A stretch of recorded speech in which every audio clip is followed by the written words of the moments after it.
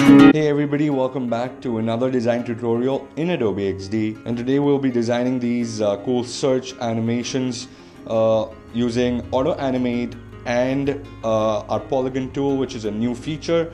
And if I click on this as well, see how the image expands and there's a parallax effect inside the image. And this last one is just a plain simple material design shadow change. That is it. So without further ado, let's just get started. So the first artboard that we'll be making is a basic rectangle, a portrait rectangle, so that we can fit in our mock-up, our mobile mock-up. And I've already copied this mobile mock-up, which I will expand, scale up basically based on our size of the artboard. And let me just increase the border radius just to make sure it's rounded enough, and let me just place this in the center. That's it, perfect. By the way, I will be linking the Adobe Xd file down in the description, so you can just go ahead and it'll just automatically download it for you. You don't have to go through any download hassle. As you can see here, what I'll be doing is I'll be picking the Polygon tool from here, which is Polygon, or we can just hit Y and it'll activate the Polygon tool. I'll hold shift and create a basic polygon, right? Now this basic polygon needs to become a circle first. So make sure that the number of vertexes, or side counts as they call it, is close to 50, right? Now this will make sure it looks like a circle. If you want it to be a little more detailed, make sure it's even more sides, right? And make sure it's not too big, it's slightly smaller. So let's just select a value around 180. Perfect. And I will place this close to the corner like this. Okay, so I've already saved the blue color that I used in the design right here. And I will use a shadow of about 12 pixels on the y-axis and 24 on the blur. And the shadow, we will keep the default. Actually, we'll increase it to 20%. Perfect. And I've also saved the magnifying glass, which is the search box, as a component right here. I will link everything down in the description, so don't worry about that.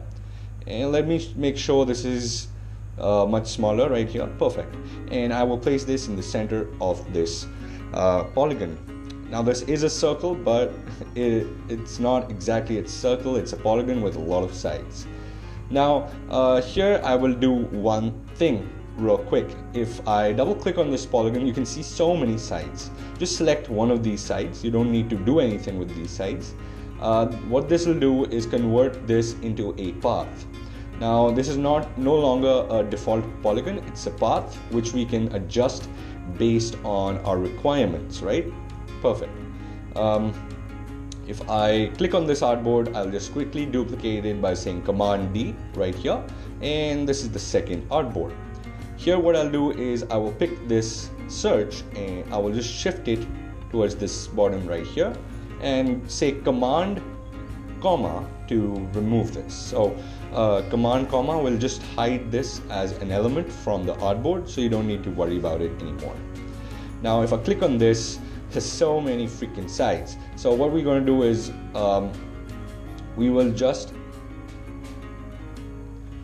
I made a huge mistake.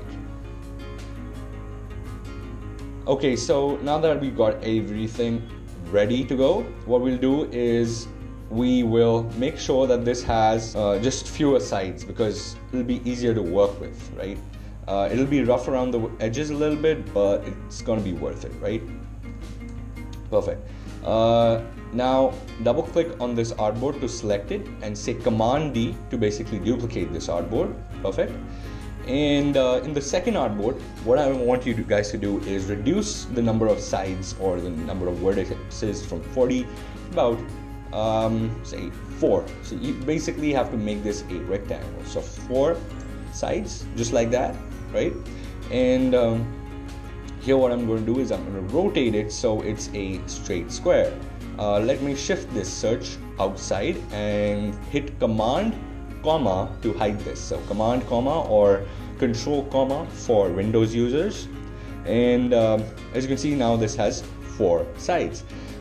Here in this, what I'm going to do is double click on this, and as you can see, all these anchor points get activated. I'll just select one of these and just unselect this selection. So now this is a path. Remember, the name of the path should be the same across all the artboards. So path 6 is what we have to remember.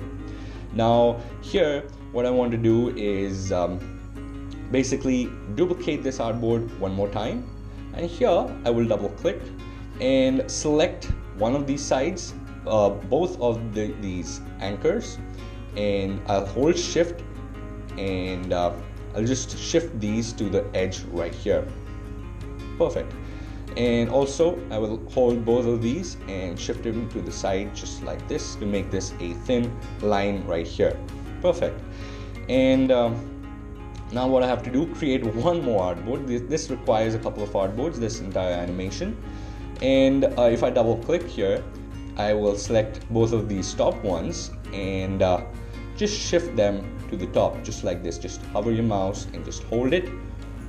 Quick trick is to hold shift while doing this so that you don't go off the axis, and put this till the top just like this.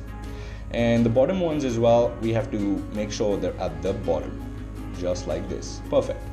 And right now it's cutting out of this border, but don't worry about that, we'll fix this in a moment. If I say Command D now, this is the last artboard, and what we'll do is just one side of this anchor point we will shift to the left just like this. Don't worry about the overflow, and I'll hit this bottom one as well just to make sure that it comes to the left like this. Makes a perfect rectangle right here. Now this is pretty much perfect. All we need to do is just place some random text. It says search recent searches, right? Recent searches. Perfect. And make this slightly bigger text and make this white as well. Again, just placing some random text just for show, right? And just copy this text over to this previous artboard and place it at the top. Now make sure that this is path 6 all throughout. See path 6, the rectangle. That's it. That's absolutely perfect. We don't have to worry about this. Now the only thing that we need to worry about is the first artboard. Now this again is a polygon right here. What I need to do is again double click and select any one of these anchor points to make this a path, right? So this is now path 7, change it to path 6. Perfect. Now this animation should work. But to make sure that this doesn't overflow, what I'm going to do is quickly just copy this and put this rectangle over each other. Make sure that there is some sort of background just to make sure there's a distinction, and make sure that all the path 6 and the rectangle are selected from this left layers panel, and say Command Shift M or Control Shift M to mask both of these. Make sure this is behind all these elements so the search doesn't get hidden. And we're going to do the same thing for all of these. This is a slightly tricky process, but make sure everything is smooth and it's in one place. So we just mask everything right here and place it behind each other. Now the thing is, the mask group name should be the same as well. So here it's mask group 7, we'll change it to mask group 6. And here in the third artboard as well, we will basically copy this rectangle over and make sure there's a color in the background just for distinction, and make sure that the path and the rectangle are both selected. Command Shift M, and mask group 7 has been created, which will be renamed to mask group 6. And same thing we're going to do for the last one. Make sure this is at the top and has a kind of fill. And rectangle and path 6 again, Command Shift M. Mask group should be at the bottom, right, just like that, and mask group 6. Again, one last time, let's do this, and we will make a solid distinction with the colors and rectangle and path 6. Command Shift M, place this mask group at the back, just like this, and change it to mask group 6. Perfect. Now this animation should work out in theory.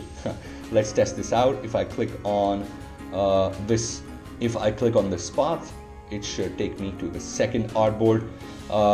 Tap auto animate should be on all the time, ease out, and we're gonna change this to 0.2 seconds. And in the second artboard, I'll select the entire artboard and not any element inside. And I'll drag this arrow to the next artboard, and rather than saying tap, I'll say time. And 0 seconds delay, ease out, 0.2 seconds, that's fine. I'm gonna do the same for this next artboard. And as you can see, everything is already set up for me. And in the last artboard, we will make sure there's a little bit of smoothness. So rather than saying 0.2 seconds, we'll say 0.4 seconds. And that is about it. So if I go to the first artboard and I hit play here, preview, and if I click on the search, it should animate just like that. Perfect. That was a very smooth animation. Now let's move on to the next artboard or the next style.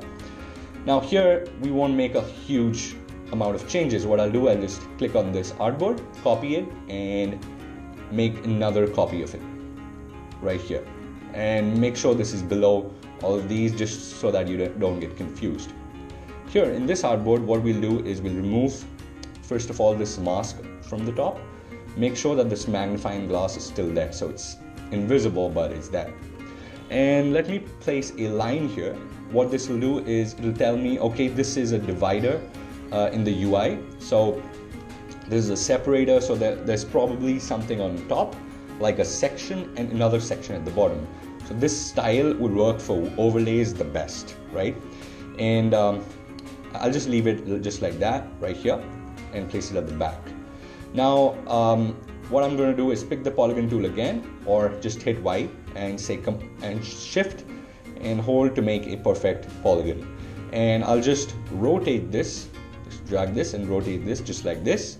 Make sure there is some curve. Right now in polygons also you can give a border radius by, as you can see, there's this corner radius option. So go from 0 to about 12. You can even go to about 20 if you want, right? And we're going to do that, and we're going to place it close to the edge right here, just like that. And here what I'm going to do, I'll leave it at 3, and I've already downloaded an image of these green leaves, as you can see, and I'll drag these leaves and place them inside here. So if I drag it and place it inside this polygon, as you can see, it's now a blue polygon. So just leave this right here, and as you can see, it's adjusted according to this polygon right here. And make sure that the magnifying glass is right here above this and on top of this. Perfect. And make sure this is slightly smaller, otherwise it will look weird. And let me just place this in the center. Perfect. Now this is another search item. Now what I'm going to do is click on this rectangle and copy this and just put it inside this artboard over all this. And just like we did before, I will, click on this top rectangle and this image name, which is Munib Saeed. He's the photographer, and I've picked this from unsplash.com. I will give the link in the description. So Munib, shouts out to you. And rectangle, I'll click on this rectangle as well on the top and say Command Shift M, just to make sure that everything is there. And mask group 7, just remember that group name and make sure it's the same all throughout. And artboard 6 will say Command D, just to copy this. And in this second one, this is a short one. If I click on mask group 7, if I double click here in the links panel, I can select these elements one by one. So as you can see, Munib Saeed, who's the photographer, the name of the image is here. I won't really fiddle with that, but I will fiddle with the rectangle, which is, now what I'm going to do is I'm just going to fiddle around with this polygon that we created, right?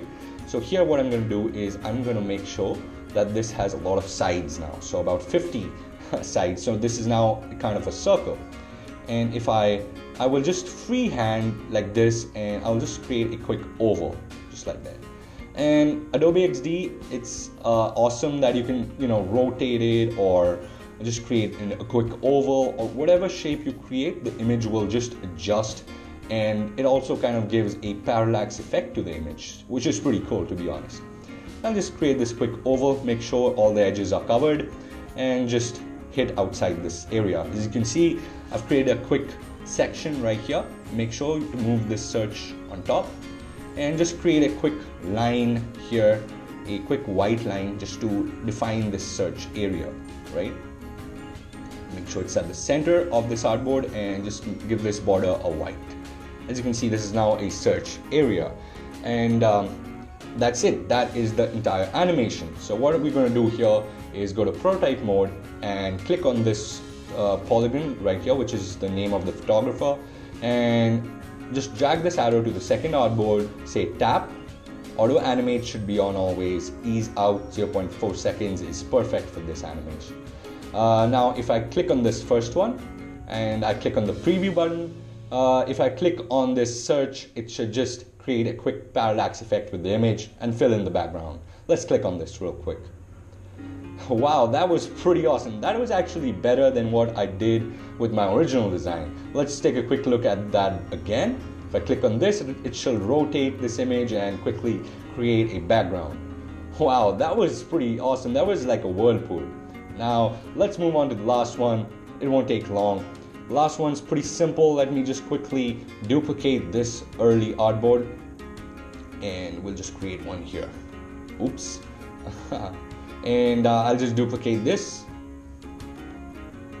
As you can see, we've duplicated this artboard. Now let's just remove everything from here. Nothing's really needed. Now let's create a quick rectangle. No polygon tool needed for this one.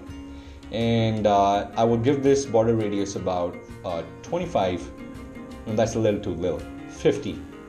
Oops, that's a little too little as well. 100. Oh God, 200. Oh, that was 20. 200. Okay, that's pretty much, that covers that up. Now what I want to do is make sure that the border is like real dark, like black. Make sure it's 2 pixels in size as well. Now I'll tell you why we're doing this.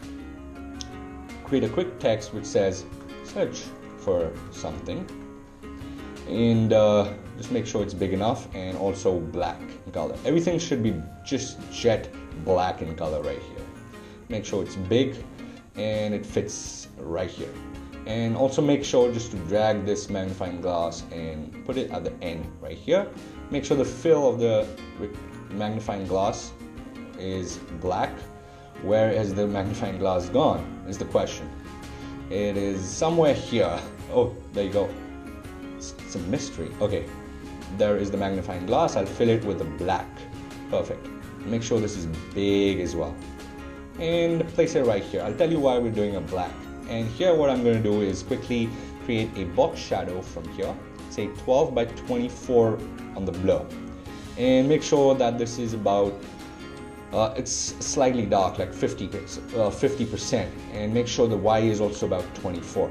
Now, it's pretty dark. It's not what we are used to with material. But what I'm going to do is just click on all of these. Just select all of these and reduce the opacity to about 25 pixels, and also reduce the background to even less, so about say 6. As you can see, it's a very light background and barely see the shadow. Just Command D, and in the second one we're just going to increase the opacity, not of the background. We will increase the opacity from 5 to about 25, the opacity of all these elements to 100. So that the shadow is not overpowering and it still looks material enough. And the first one, we'll just quickly prototype this. It's nothing tricky, and place it on the second artboard. Auto animate is on, ease out 0.4 seconds, and let's just quickly try this out. And that was a pretty smooth material animation. I hope you guys liked that episode. I post every Thursday and every Monday, so stay subscribed to my channel. Also hit that bell icon so that you get all my videos on time. And consider hitting that like button if you like this video, and also share it with your design circle or design buddies to help them out as well. And I'll see you in the next video. God bless.